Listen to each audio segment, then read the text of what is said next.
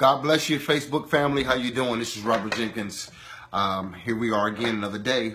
We're going to go into some teaching today. I want to talk about developing a godly pathway. Developing a godly pathway. Again, I want to thank all those who've been listening, who's been tagging, who's been sharing it. It's been a blessing to me.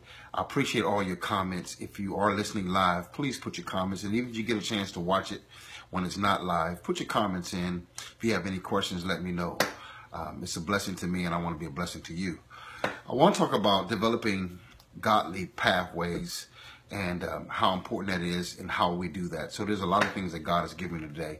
I wrote them down as usual, at least the subject of them, and then we'll talk about them. This is a time when God wants to use us. God wants to trust us with trouble. Trouble is ministry. Ministry is a sacrifice. If you call to do a ministry, I hope you're not blinded by the good side, because there is a work side that comes with ministry. There's a suffering side that comes with ministry. You have a call, and your call is to endure people. And if you call to do a ministry, you probably need to go to college or take up a course on psychology, because you got to deal with people's attitudes and their thought process and consciousness. Whether we know it or not, the whole point of theology is to help out psychology. It is the transformation of the mind. And we lead people from a consciousness of their own way of thinking into a theology and how God thinks. Very key. So I want to talk about that, and also how it relates to maturity, how it relates to growing up, how it relates to elevation, how it relates to forgiveness, how we see others. So important. There's a pathway in which God is trying to develop us to operate on, to live, to be, to work, to do. And we got to understand how to be developed in that pathway. You know, I talk about a lot. When a person is not saved, they have things that they can do in their life. They have things such as they can party. They may drink. They may smoke. They may have certain levels of friends. Well, when you give your life to God, you give up. And I'm going to say it the honest way. You give all that up. Matter of fact, you give up your own will. You give up your own desires for God's desire. You now delight yourself in Him. He becomes the main appetite of your heart. So it's so key. And my connection, I can see my connection is getting weak. So if it go off, just stay there and I'll come back. But it's so key that we understand how to be developed in God's pathway. How do God want me to act? How do God want me to be? How do I remain in God without losing any joy, without losing any maturity? How do I stay mature? How do I grow in Christ? Very key. So I want to talk about some things and hope that it'll be a blessing to you. The first thing I wrote down is what I just talked about.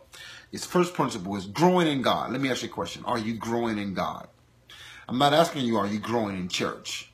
I'm not asking you, are you growing in religion? I'm asking you, are you growing in God?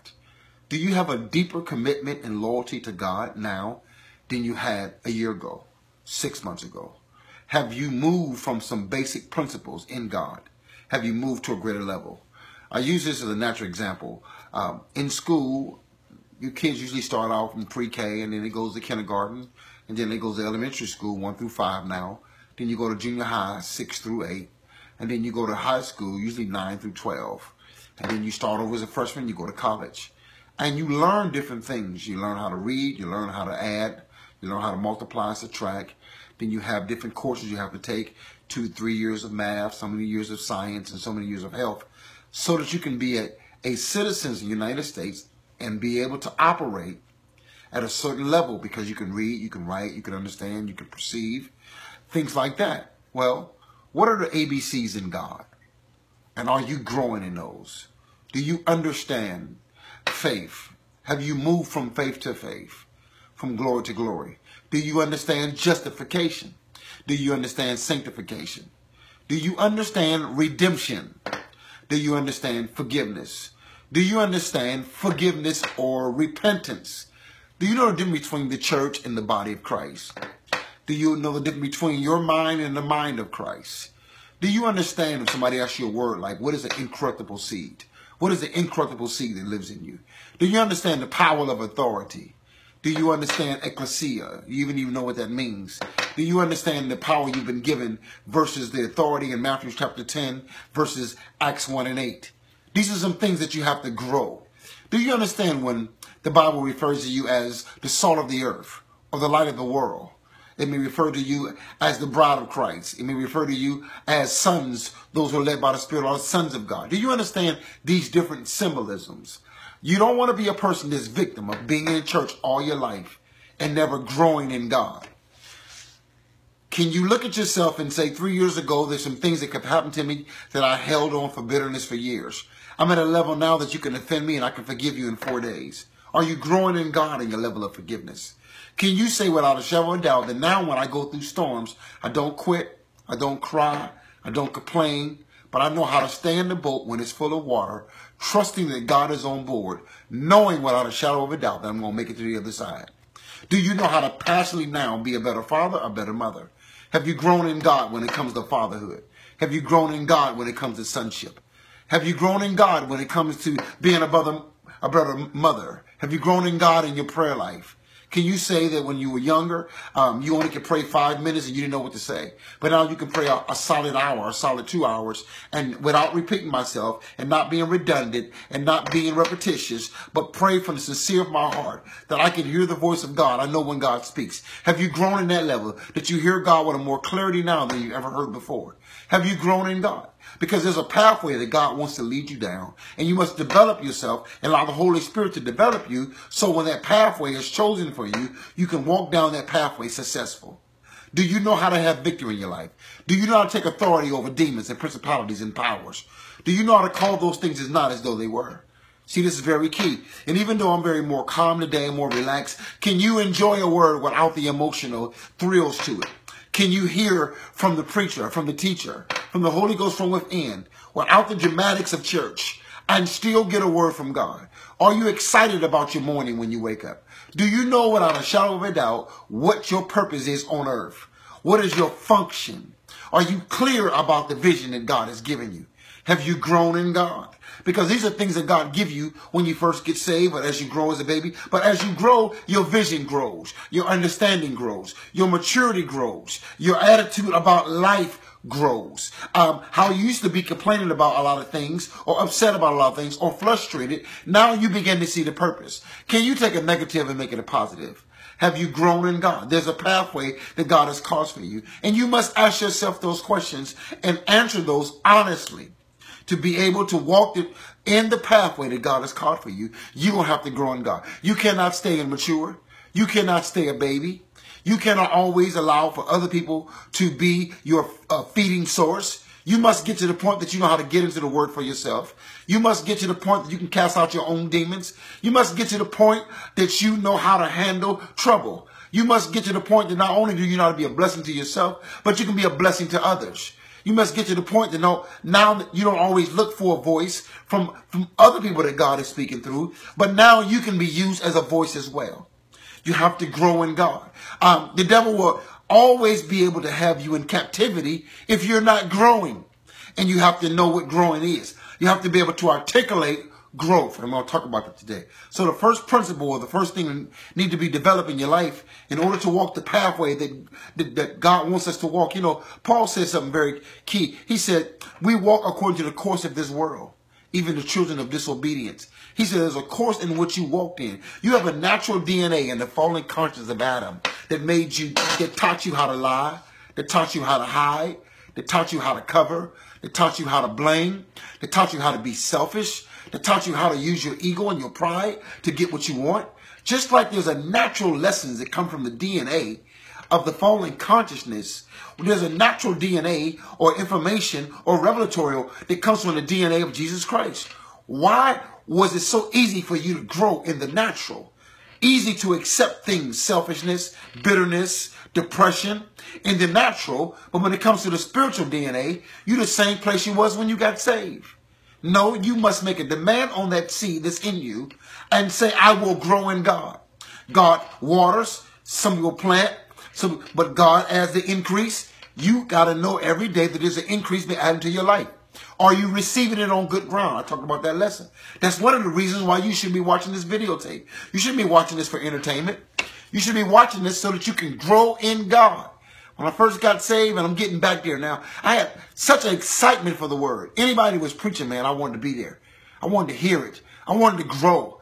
any tool that I found out that can enhance my level of understanding, I purchase it. We got to get back to that, because you'll never grow if you don't enhance your Bible study, if you don't enhance your selection of worship music. You should move away from some things that may have give you motivation at first, but you should move to a level of worship, your intimacy, your level of prayer, your level of dedication and commitment, your consistency. You know, that's very key. You got to grow in God. You got to know how to give God praise in spite of. You got to know how to give God, how to worship him in spirit and in truth. And it doesn't matter what you're going through, because in that spiritual place, you know how to be there. God wants to develop you.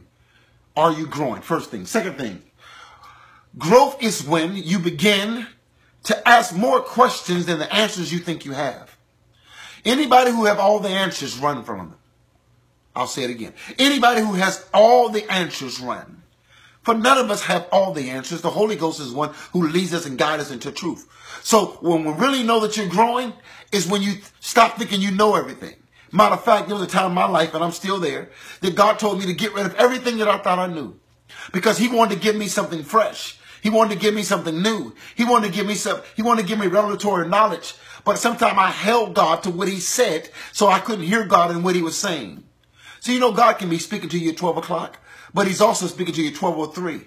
Sometimes you locked in what he said at 12 o'clock, but you miss what he's saying at 12:03. And it's very important that you understand what God is saying. So you got to get rid of some things. Growth is important when you come to the realization that I know nothing. Without Christ, I am nothing. And I'm only what he tells me I am. And when he pours into me, that's all I have to say. That's growth. Growth is when you've matured to the point that you don't have to always be right. You don't have to always have the answers. Matter of fact, as you grow, you're going to ask more questions. The Bible is full of questions. Even God asked questions. He said, Adam, where are you?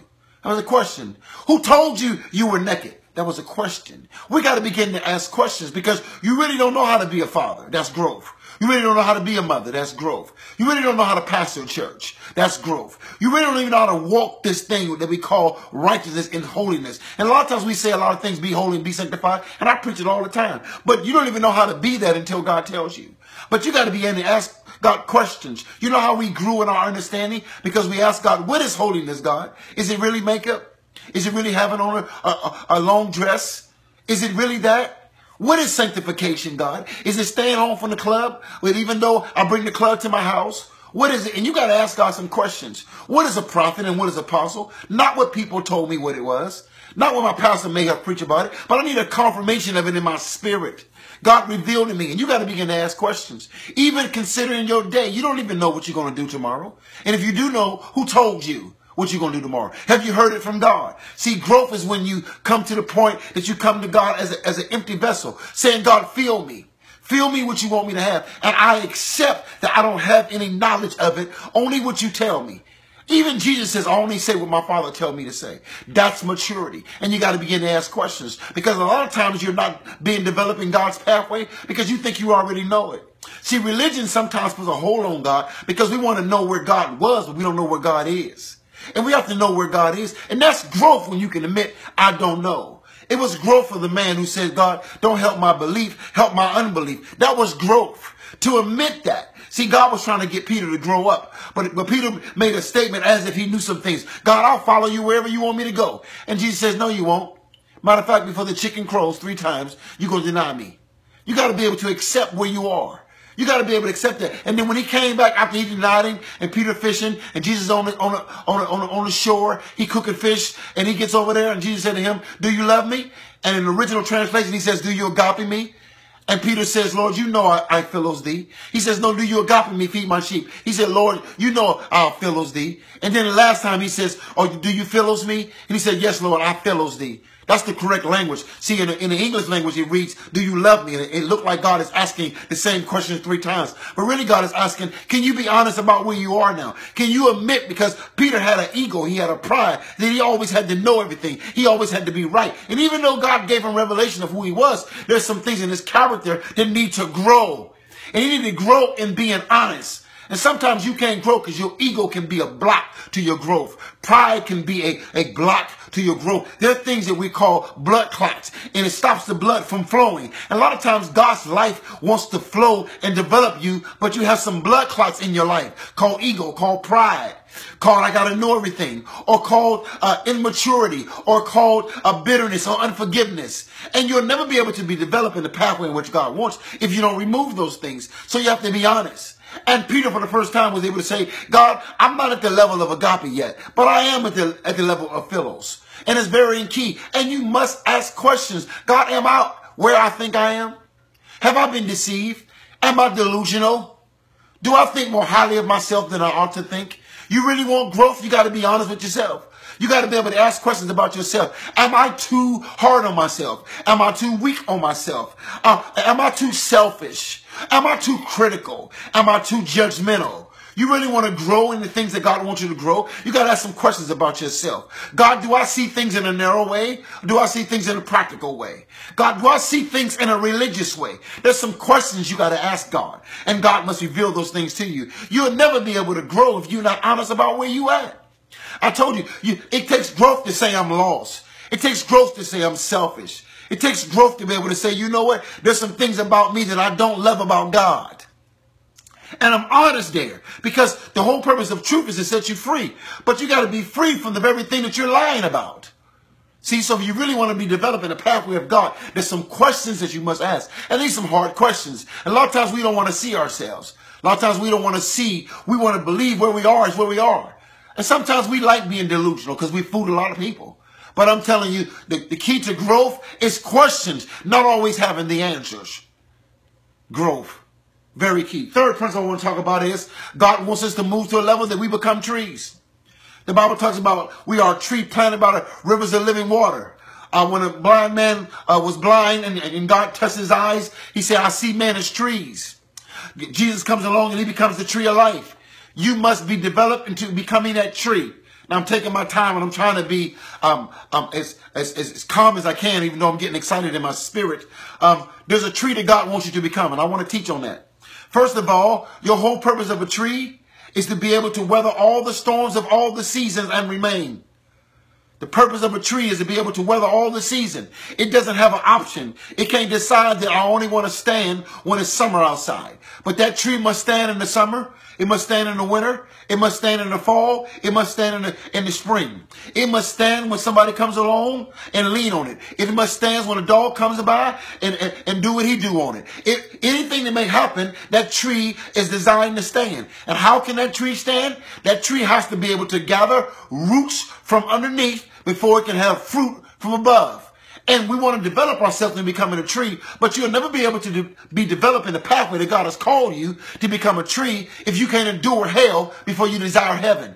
You got to conquer those things that are unseen. You got to be willing to be in a place where you're being used, but nobody knows your name.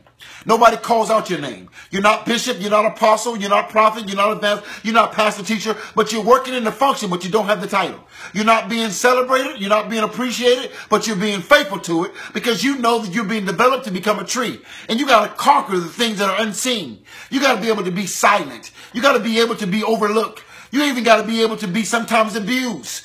The dirt attacks the seed. I told you, in order for that thing that's in you to be able to bring forth. There are some attacks that's going on in your life that you have to be silent about. You are being attacked. You are being ostracized. You are being rejected. But you know, without a doubt, it's going to help you bear some roots in your life because you know that this attack is only to cause you to root up, but you will not root up.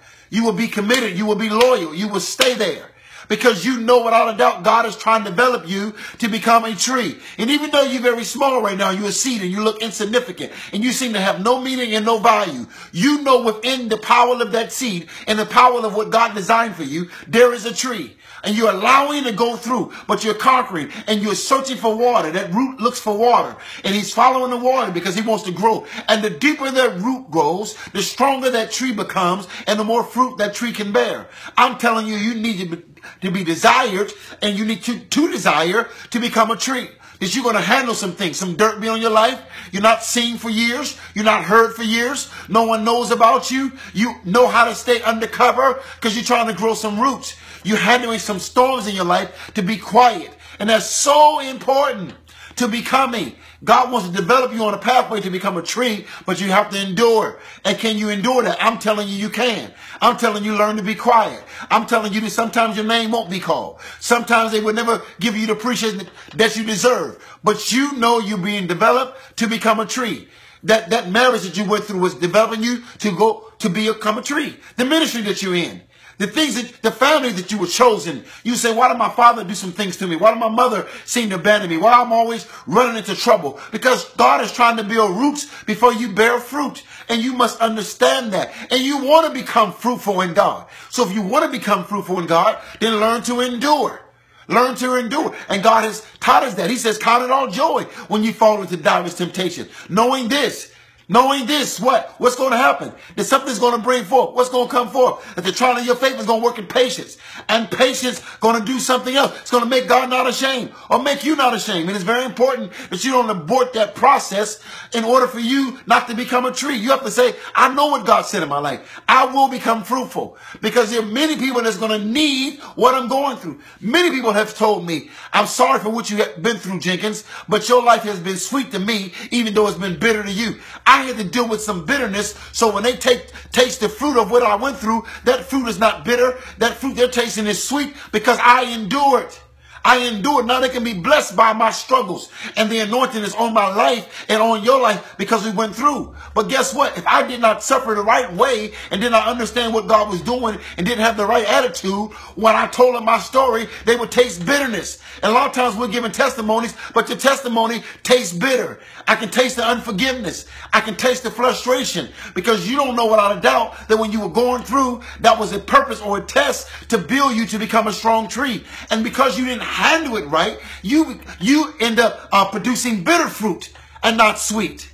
And we want to taste and see that the Lord is good. We taste him through your experience. We taste him through what you have been through. Even God, when it came to Jesus, he said that it pleased him that he bruised him. I'm telling you, God gets pleasure when he's trusting the suffering of the seed to produce a fruit, to produce a tree. And you must know that. And that's a development that's taking place in your life. And you must accept that. Very key. So you got to stand in all seasons. Winter, summer, fall, spring.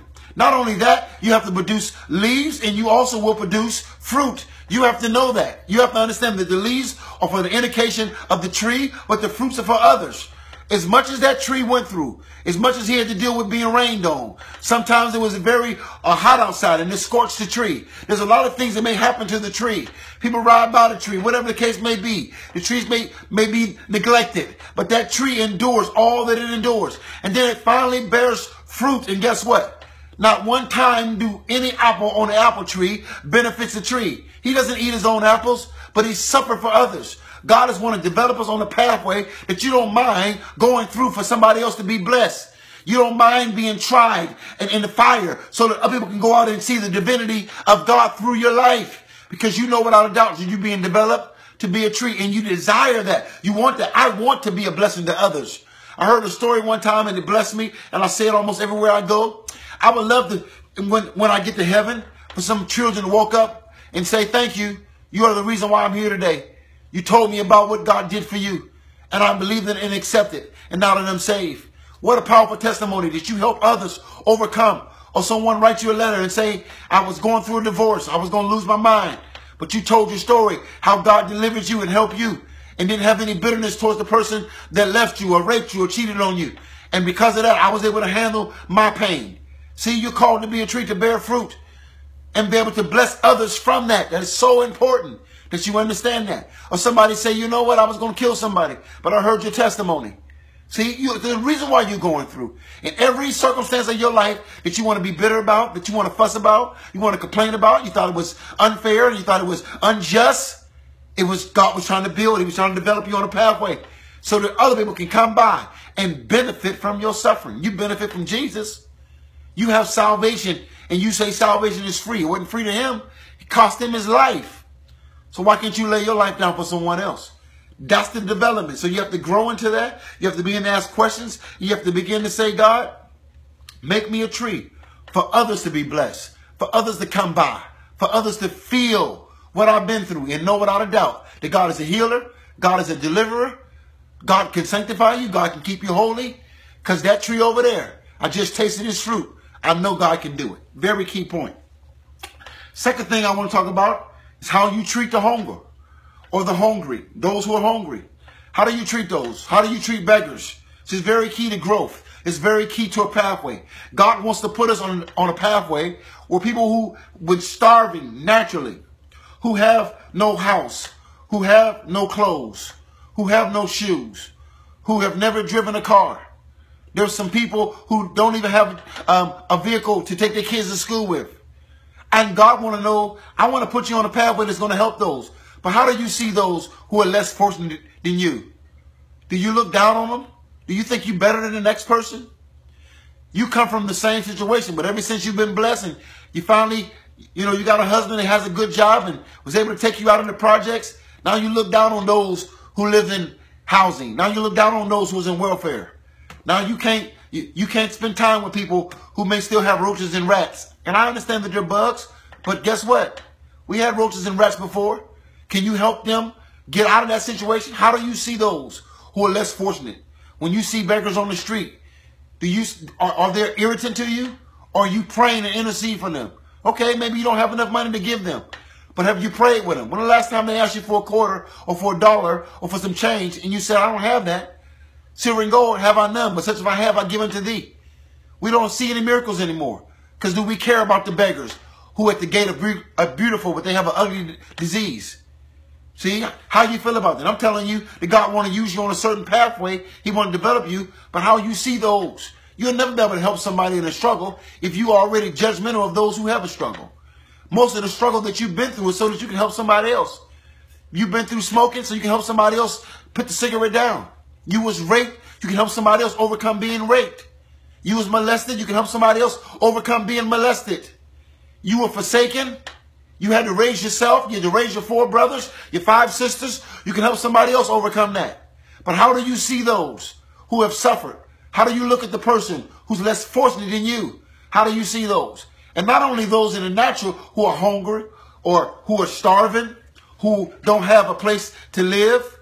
See, we so blessed. You got me so many clothes in your closet, you can't even wear them all. You have clothes in your closet you haven't worn in 3 years. And you know people who only have 2 outfits. And you rather complain and fuss how they keep coming to church with the same clothes on rather than bless them with something that you don't even have room enough to receive. See how you see that person. You have extra money. You can buy extra bread. When the last time you went grocery shopping and thought about somebody else besides yourself? There's a pathway that God is trying to develop us on. We need to be able to help that. When they followed Jesus to the point they got hungry, he created a miracle. He turned the 2 fishes and the 5 loaves of bread into a miracle to the point they had 7 baskets greater than what they started out with, because he was concerned about those who were less fortunate. And we have to be concerned. We're not concerned anymore. And there's a pathway that God is trying to develop us to have a heart. That's why you went through some of the things, because you know what it feels like not to have food. You know what it feels like not to have electricity and be in dark for 3 days waiting on them to cut on your electric again. You know what it feels like to not have cable. You know what it feels like. So if you know what it feels like, then why don't we have sympathy and empathy for other people that have been through? Have we become so blessed and highly favored? Have we become so spiritual minded? Are we so deep in God that we have lost those who need the deepness in God?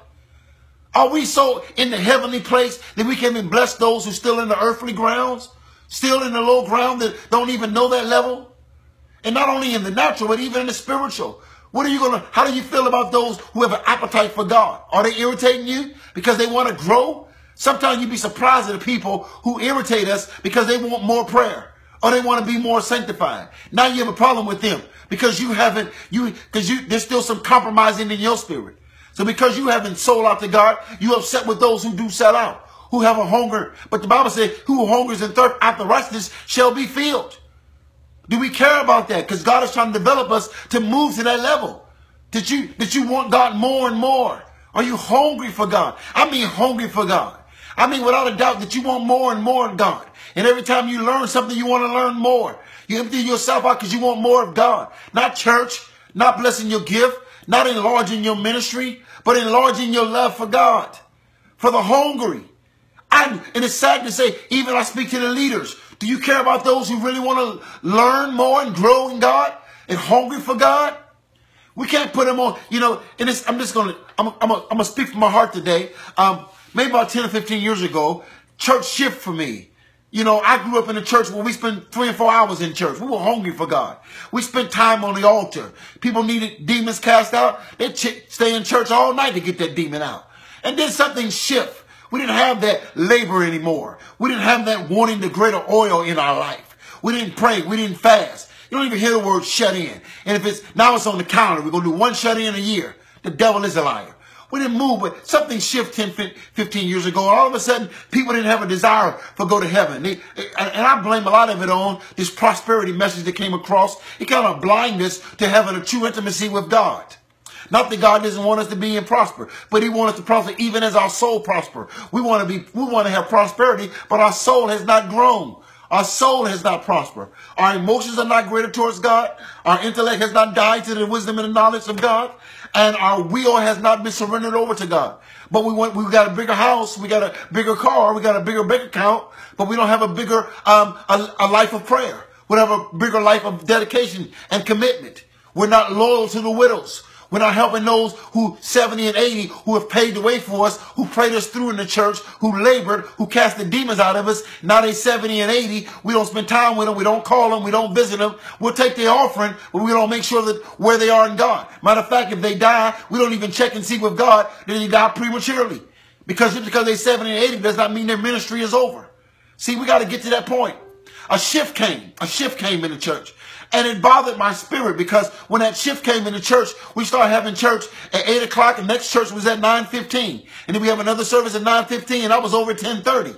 So we didn't make time for that. So because you know why? Because people wanted to go golfing. People didn't want to spend all day in church anymore. And we lost that hunger. For those who was hungry for God and wanted more God and wanted worship and wanted intimacy, they couldn't find it because used to be worship and intimacy. We made it a church service and we had a time slot. And we made it so much that it was regimented to the point that the praise and worship team started at 9 o'clock and it was done at 9:15. And then at 9:15, you would give the announcements. And then at 9:20, the announcements is over. And then at 9:20, the choir would sing. And then after 9:20, from 9:25, the offering is over. And then we're going to take an offering. Then offering got to be over by 9:30. It all depends. If we want a lot of money, we make the offering 30 minutes. And then we back to preaching. And then the altar call and then we out.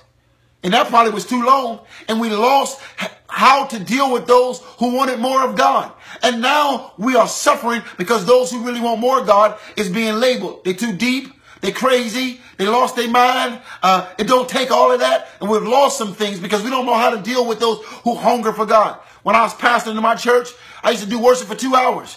And I can barely get people to come out. I'm being honest with you. All the revelation that God has given me, sometimes I would have one person in my church. There's times when it grew to 100 and there's times that it died down to 3 or 4 people. I've always been able to have musicians, so I would have a full band.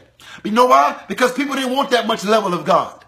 They didn't want that much level of God. They don't want to worship God for 2.5 hours, 3 hours. But they said, I want more of God. They would sing song, more of you, more of you. You know, they used to sing that song, you know, Jesus is enough. I guess Jesus wasn't enough. And we love that, sing that song. You know, I give myself away, but only for 15 minutes, only for 10 minutes. And I found out they didn't want it. Then I'm going to preach for an hour or hour and a half like I do now. People say, man, that's too much preaching. People can't comprehend that. But when you go home, you go comprehend 3 hours of a movie. See, we lost. So what do you do with those who want to get deeper in God, who wants to die? And then we have so many strongholds in the body of Christ. So now we have pornography strong. We have all kind of homosexuality, lesbian. We have all kind of different sins, lying. We have money taken over in the church. We got pride. We got ego taking over the church. We got lust spirit taking over the church. And one of the reasons why, because those who are hungry for God, their thirst have been almost cut off. They're drying up. Because we don't know how to feed those who are hungry and thirst. So now their stronghold risen up again because the house was clean, but it was not occupied. And then you criticize the same person who used to be so on fire with God, but you helped put the fire out. We got to get back to knowing what to do. We need prayer times, not only in the house of God. Everything don't fall on the preacher. You can't blame everything on the church.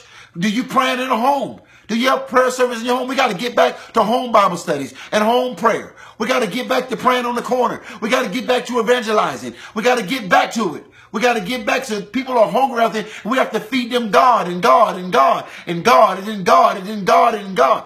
Those are hungry. Those who want to worship. Those who want to labor. And that's one of the things that God is trying to develop a pathway for, to feed those that are hungry for God over and over again. That's so key. And you're never going to be able to walk the pathway that God has called for you if you don't have the hunger in which God desired for you to have. We got to get back to desiring God more than anything. Desiring God. Next thing I want to talk about is, how do you treat those that are thirsty? See, we got to be ready. We got to be ready to feed those and give those the word of God and the water of God, which is the word of God. People are thirsty for God. But we can't replace thirst for God with entertainment. We can't replace thirst from God with musical instruments or with your gift or with your car. I said a thirst for God. See, this is something God is trying to develop in our life, to have a thirst for God. We got a thirst for gators. We got a thirst for a large church. We got a thirst for the wrong things. Our things are tied to the carnal. The Bible said, don't set your affections on earth. No, you're supposed to sit in heavenly places. Your things should be on the desires of God. And that's something that God is trying to develop in our lives. But we get caught up in this entertainment. I'm not trying to criticize something, but BET is gospel. BET is not enough for your thirst. Your spirit longs for God.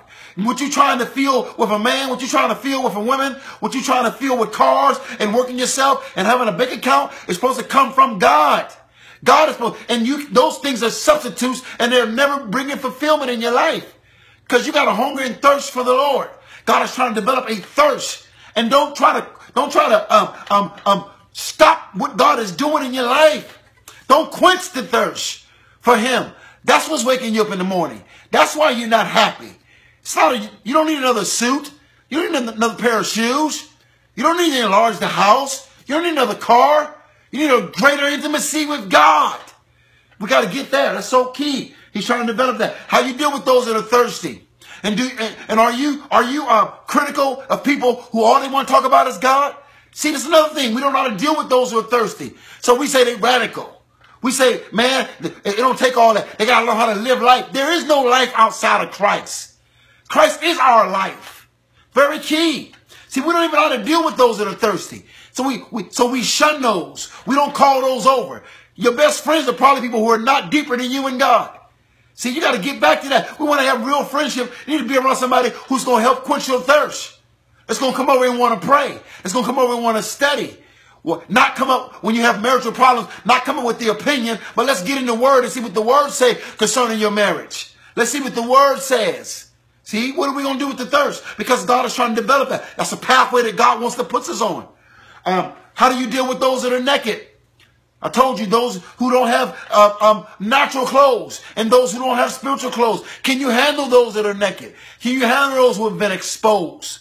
See, another thing God is trying to develop us on. Because we don't know how to deal with people once they've been caught in their sin, once they have been exposed. Okay, they naked, but can you still love them? Can you feed them? Can you clothe them? That's very key. There's a scripture in the Bible. He says, God, I didn't know that you come to me. He said, yeah, I came to you. But when I was naked, you didn't clothe me. When I was hungry, you didn't feed me. God is trying to put us on a pathway to know how to deal with people who are naked, who've been exposed. They may have issues, but they're still God's chosen. You are. You have an issue. And not only spiritually, but naturally. I'm telling you, God is trying to move us to a place that don't quit going to the store and only buying clothes for yourself. You thank God you went to the store and they had a sale, a 3 for $10. Then buy 6. And don't let all the 6 be your size. You should know some of the people that you label with in church. You should know they wear extra large or they wear large. You should begin to buy clothes for others. We are here to close those. There should be a time when you pack a bunch of clothes in a trash bag or in a nice box or wrap it up, and even though it ain't Christmas, and take it to the homeless. And say, you know what, every time I come to the store, you usually here and you ask for $1. Today I want to bless you with a jacket. I notice you have the same shirt. And even though you're out here and you don't have a place to stay, you don't have to be cold out here anymore. See, because I'm telling you, God is trying. See, we think this life is only about going to church and giving God praise and speaking in tongues and shouting. No, I'm telling you, this thing is about how you treat the homeless, how you treat the widows. When the last time you went to the nursing home and prayed for them? You just believe in your heart you have a prayer ministry, but you can't wait to pray at the convention. But you don't want to pray at the nursing home. See, you want ministry. You want to preach on Youth Sunday, but you don't want to preach on the corner where the gangs are. I'm telling you, God is trying to build a pathway, a godly pathway, and that godly pathway is concerned about those that are naked, concerned about those that are hungry, concerned about those that are thirsty, concerned about those who have been abandoned. See, we need an outreach ministry, but we want to outreach. We want to go out with the balloons and the horns and the whole praise team and be seen. No, you really want to evangelize? You know what some crack houses are. You know where they buy drugs at. You always say, no weapon formed against me shall prosper. Well, why you never go to a place where those weapons can be tested? Why you never go to a place where we can see where you couldn't be in harm's way? Jesus put himself in harm's way. See, we need to be led. That's the pathway God is trying to lead us to. But we say that we know no weapon formed against us. We say if God be for you, he's more than the whole world against you. But the first time you got talked about, you quit. Very key. God is trying to lead us to that. How you deal with the sick. You may have a mother who's sick. You may have a grandmother sick. Do you pray with the sick? Do you encourage the sick? Do you know how to lay hands on the sick? Don't tell me you've been in God 10 years and you don't know how to take no oil. Know that it's symbolic of the Holy Spirit to bring their level of consciousness to a certain place. And when you pray to them, you know you're praying with confidence that God is going to heal them. Trusting for the will of God to be done. And you're able to hear the will of God for their life. That's very key. Because there's so many sick people who need to be prayed for. It's sad to say that we hear more about ministries, large ministries, TV ministries. Everybody want to be on BET now. We hear more about their Mercedes. We hear more about their cars and their houses. When last time they put something on BET showing us preachers going to the hospital laying hands on the sick? Why don't they put that on BET? Why don't they put real ministry on BET? I don't want to see another ministry on TV where you're showing me his house, but you're not showing me his work. See, we got to pray for the sick. Hospital is full of sick people who getting addicted to medicine, who believing that the disease is final, and we have the power of prayer in our mouth. We say we want to be used by God, but really all we want to do is preach on BET. All we want to do is hope that we get heard and somebody read our book. So, because really it's after money, but real ministry is being concerned about those that are sick. And not only those that are physically sick, but those that are spiritually sick. We got some sick preachers in our house. We got some sick apostles, sick prophets. They're sick to the point they think that that's their people. They think this is my church and I own it. See, there's some sick consciousness that's went on. The enemy has come in and infiltrated the enemy. And we need to pray for those. Not get on TV and try to kill them. Not expose everything about them, but know how to cover their nakedness like Noah's sons did and walk backwards and cover their father's nakedness. Even though he on the boat and he drunk, it's the only thing that was saved. So we got to thank God for that. We got to know how to do that. Can you deal with the sick? God is trying to develop us into a pathway in order to handle the next time a preacher calls you or next time he's exposed. We should get together and call a prayer. Don't tell me when 9/11 came and all the people died in that tower, people got together and prayed. But when you heard about so-and-so on BET and he fell or cheated on his wife or he had a baby out of wedlock or whatever the case may be, or he got caught up in homosexuality, why you call a prayer session for that? We can get together for 911 for the world, but we can't get together for the saints, those who are part of the body of Christ. God is trying to develop these things. This is real development. See, and we didn't heard so much about prosperity, and we forget about the purpose in which God calls us. God said, I didn't come to save the saved. I come to save the lost. And you can be lost as a son. The prodigal son was lost. He said, this is my son who was lost. And we need to be concerned about those that are physically sick and those that are spiritually sick. We have the power. We love to say, I have the power in Jesus' name. I can cast a demon out in Jesus' name. There's a whole lot of demons in a whole lot of hospitals waiting on you. Are you concerned? Are you concerned? It's so important. With those who've been victims of injustice, God is trying to get us to stand up. I'm not talking about becoming a politician. I'm talking about becoming a preacher. The gospel, the good news of Jesus Christ. The police officers need to hear good news. I'm talking about injustice because they don't know Jesus. We need to preach Jesus for those who are victims of injustice. And we can't bring up liberty and justice and think justice is 2 + 2 = 4. I'm telling you, the only real justice is Jesus Christ laying down his life. And you must accept Jesus as your Lord and personal Savior. He's the only person that can teach you how to love your enemies. You always abuse your enemies because you don't know how to love them, because you don't have the power to love, because you don't have Jesus Christ. And we got to be concerned about those who are victims of injustice. Regardless on what hand that is in, our job is to become the salt of the earth. And God is trying to develop us. That's why you've been through. That's why you can handle some things. And it's your job to stand up when it's time to stand up. I also put here, and I'm just dealing with things that God has given me that we need to develop in the pathway in which God wants us to go. I put here, we got to get past loving man more than we love God. God, this is so heavy. Loving man, but rejecting God's love. I want to talk to the people who say, I'm alone. I don't have nobody in my life. Don't nobody really care. You're looking for a man to love you. God wakes you up every morning. God blesses you to breathe every morning. God constantly allows you any trouble that you can talk about you've been in or you are in, you're still alive. If you can complain about it, you can praise him about it. If you can complain about it, you can praise him through it. Why would you believe that you need man's love, but God's love is surrounding around you and you won't receive it? Why does man approval gives you a fulfillment when God's approval doesn't? See, we got to be developed because we're being controlled by outside influences and not by inside convictions. I'm telling you, you have the greater lover of your life. The greatest lover of your life is God.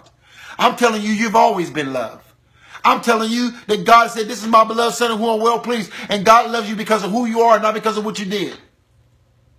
God would never allow your behavior to identify or to counteract the identity he called you. You will be his son even if you're lost. You will be his son even if you're dead to some things. So I'm telling you, quit allowing man to give you affirmation and accept the love that surrounds you every day. You are alive for a reason. No one can come through all the things you have come through and not have purpose. You cannot, I keep telling you, a professional thief would never rob a bag lady. She don't have enough jewels. If the devil is coming to your life this much, don't you know he sees something you don't see?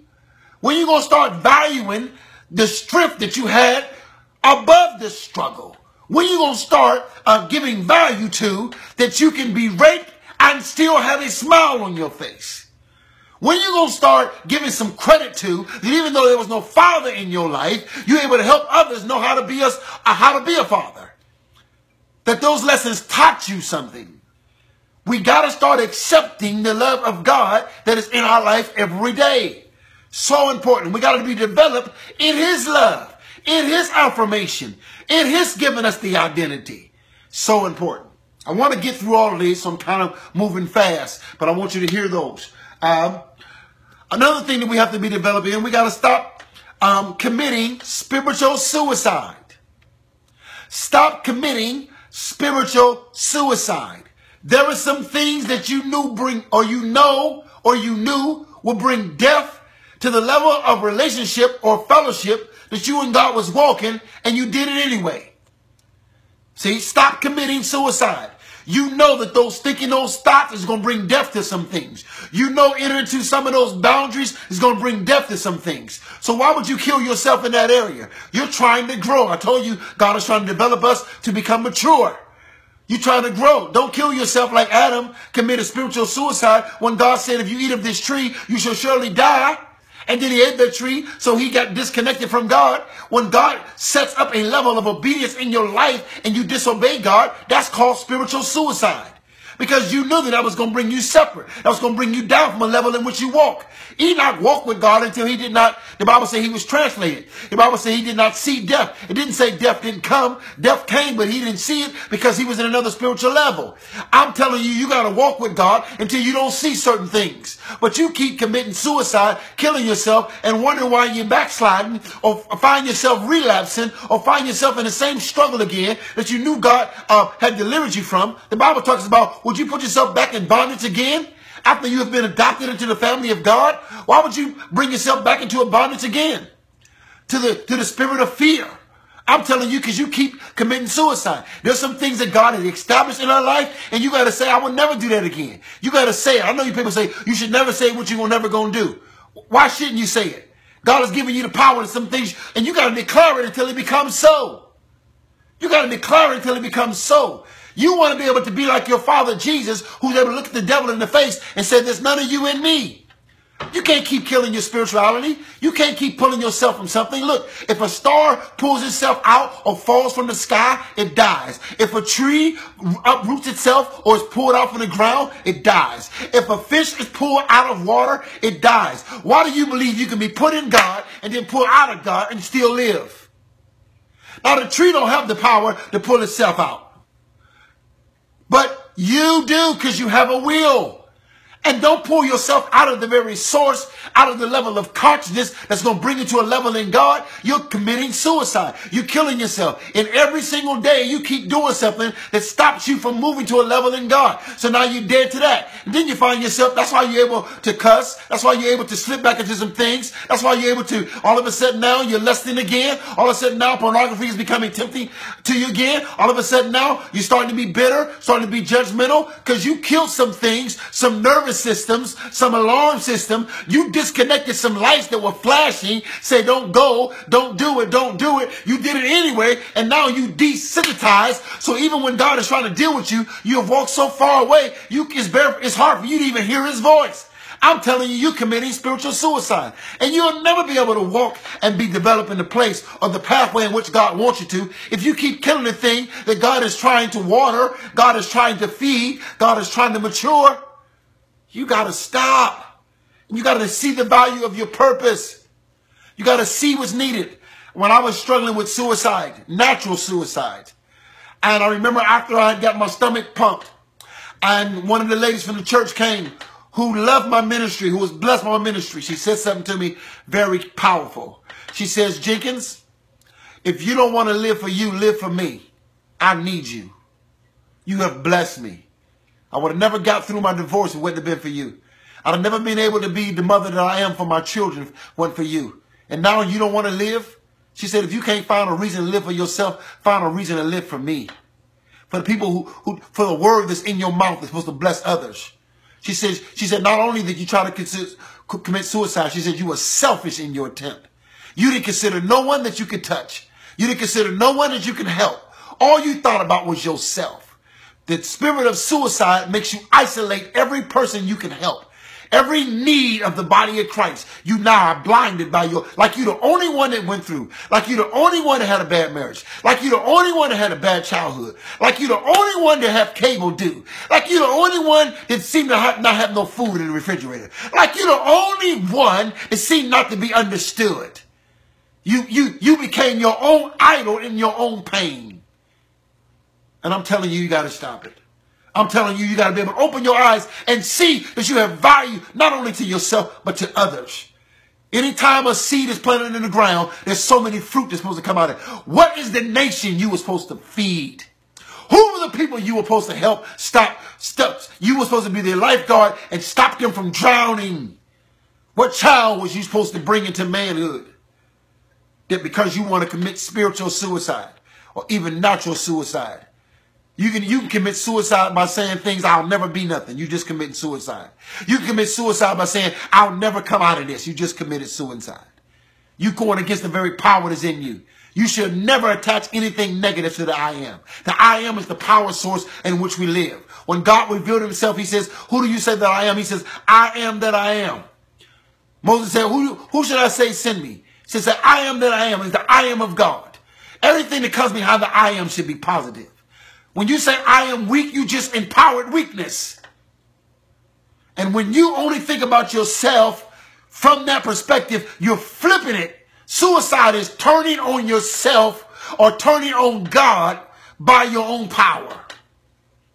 That's what it is. You're trying to abort everything he has spoken, everything that he has promised, everything he has planted. And I'm telling you, it's a trick of the enemy. And so many, and I feel it in my spirit even as I'm speaking, there's so many saints who the spirit of suicide has come to you because the pressure is so close. And I'm telling you, the purpose of your pressure is to develop you into a pathway God is calling you. Don't let the pressure of the enemy trying to tempt you in the wilderness stop you from getting to verse 18. Verse 18 said, for the Spirit of the Lord is upon me, for he has anointed me to heal the brokenhearted, to set the captives free, open up the blinded eyes. But you got to be able to endure. But now the enemy is using that pressure and you're thinking about killing yourself. You're thinking about quitting on the ministry. You're thinking about not staying faithful to the wife. You're thinking about walking out the family. You're thinking about stop doing some things God has assigned to your life. And I'm telling you, you can't. I'm telling you, no. Don't. Please don't. I'm begging you. I'm beseeching you. Like Paul said, I beseech you, my brother. I'm coming to you. We got to stop it. You will never be able to be. And I'm telling you, the devil is alive. I come against any spirit right now, any principalities, any power. As I'm speaking to you, I come against it. I cast it down right now. I release light into your home, into your house, into your heart. Right now in the name of Jesus, you will not give up. You will not quit. You will not die. I speak it. You will not take those pills. You will not use that gun. You will not walk out. You will not do it. You have purpose. You have meaning. You have value. You have a word in your mouth. You're only being attacked because you've been called to carry the ball. I speak to it right now in the name of Jesus. You must understand that God is trying to develop us through a certain pathway, and you got to understand what God is trying to do. Let me stop there. I'm going to stop there. I feel the power of God, and I'm going to stop there. So I speak for all those, and I'm going to go over those quickly. If you just now getting on, I'm going to run down the list very key. God is trying to develop in the pathway. The first thing is God wants growth for your life. God wants you to move past the ABCs. He wants you to grow up. If you're in the 3rd grade, God wants to move you to the 4th. If you're in the 7th grade, God wants to move you to the 8th. And the only way you're going to be able to grow, you got to accept some things. You got to begin to ask questions. You got to be honest with yourself. You got to be honest and say, God, am I where I'm supposed to be? Am I in line with you? Am I in the right place? Am I in the right city? Do I think the right thoughts? Do I have the right emotion concerning my afflictions?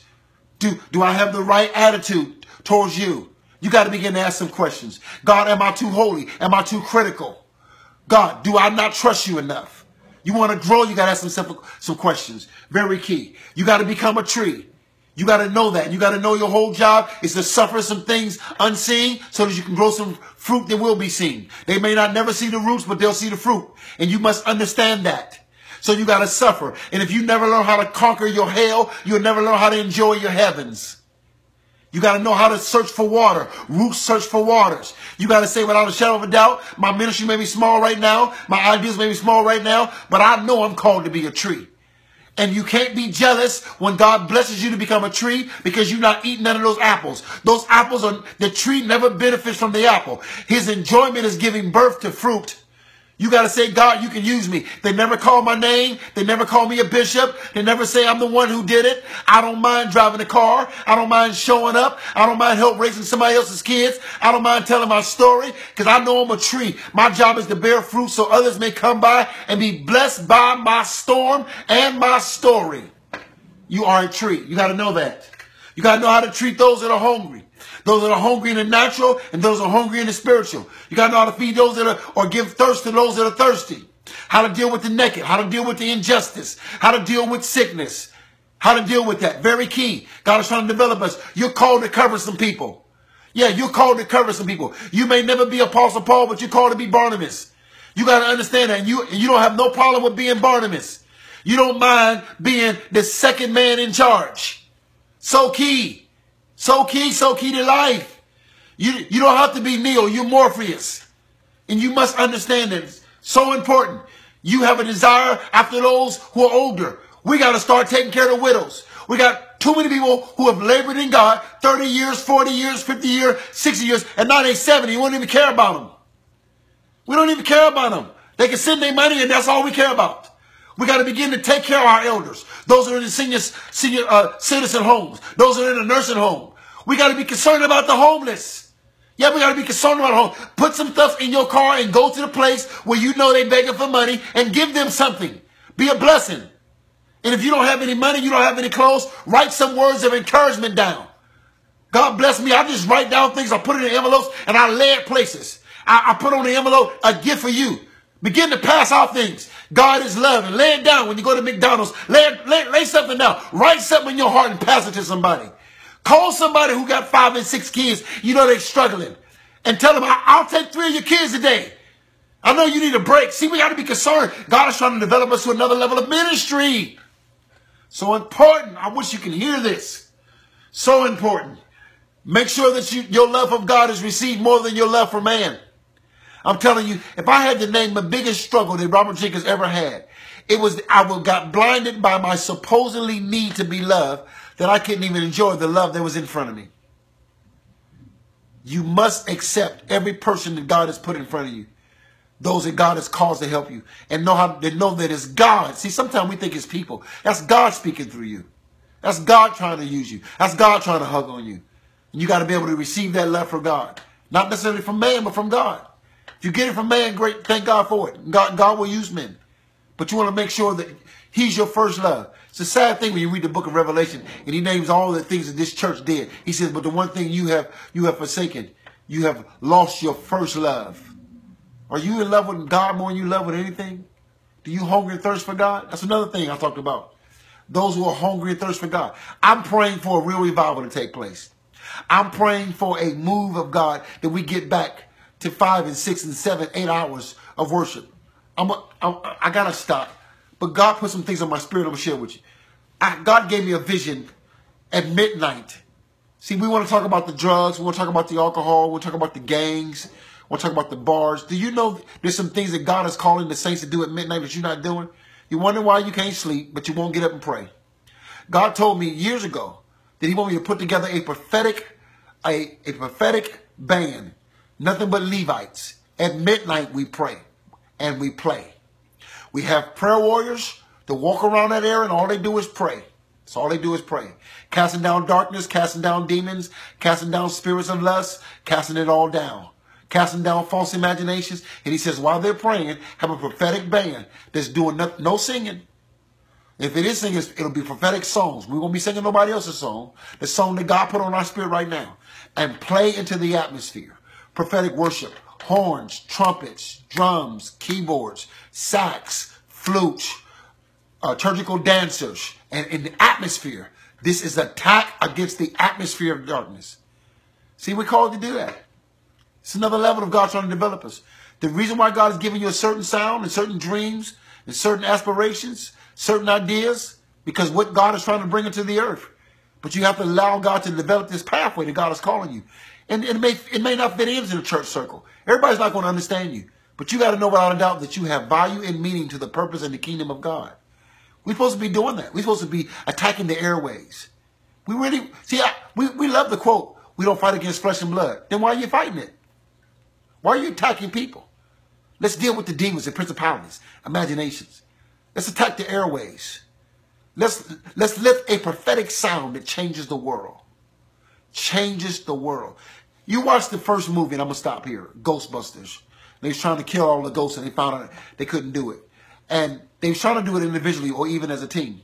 At the end of the first Ghostbusters, all the people come together to a city, and they begin to sing a song. And when they be unified in this song, they was able to destroy the demons. We'll never be able to move in the level God wants to develop because we don't know how to become one in worship, one in intimacy, and one in love for mankind. We got to care about what God is doing in the earth. Yes, you've been blessed and you've been highly favored. Have you blessed somebody since? Are you still looking to be blessed, or have you become a blessing? So I'm going to stop there. This is Robert Jenkins. Remember, this is the place where purpose is revealed, passion is renewed, and the power of God and the principles of God are restored. God bless you. God is trying to develop us into a new pathway. Receive it. Go over those, and I think it was 7 principles. Go over those 7, and if God say the same, I'll finish the other 13 that's left. God bless you, and have a great night.